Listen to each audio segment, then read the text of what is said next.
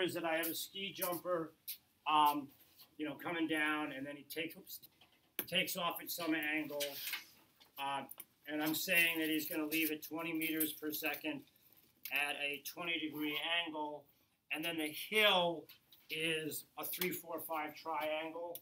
So the question becomes, where does he or she land? So like any of these problems that we've done so far, the first step is to write position of the skier as a function of time in the x direction, position of the skier as a function of time in the y direction.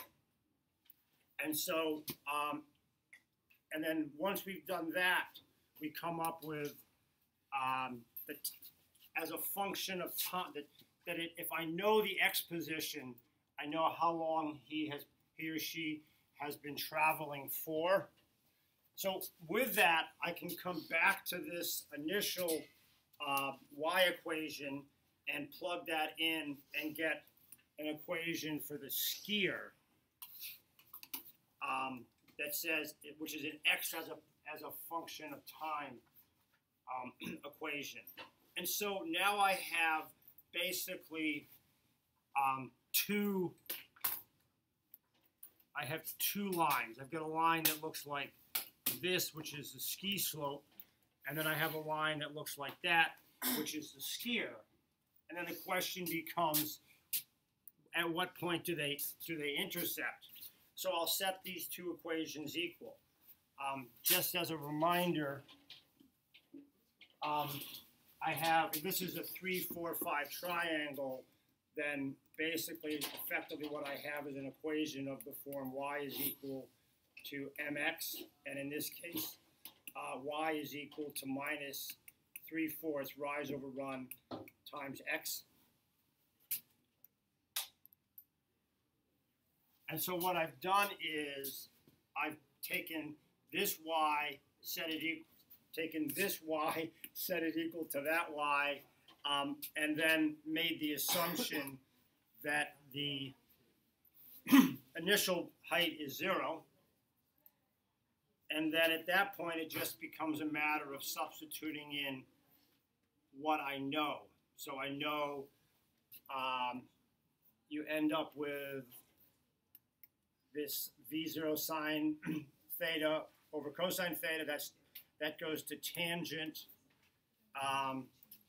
This comes over here and goes to x squared v squared over cosine squared of theta. And if you go through all of this, there actually turns out to be two solutions. One is if x equals 0.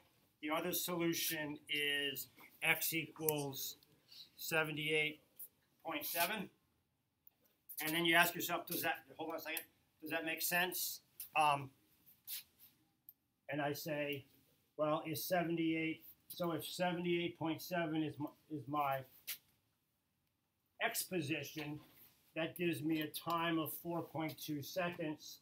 Plug that 4.2 into my y equation, and then what do I end up with for y? I end up with 59.5 meters, and then I can confirm that that fits the equation. Y is equal to minus 3/4 x, and then plug those in, and it works. Yes, your question. But isn't the initial position of y 0, isn't that 4? That's a great question. That is for the problem that's I was just doing a general. I was doing a general problem. That I thought this problem in some ways, but they're just different problems. Any other questions? Anybody want to say hi for the camera? Hi, camera. Okay, there you go.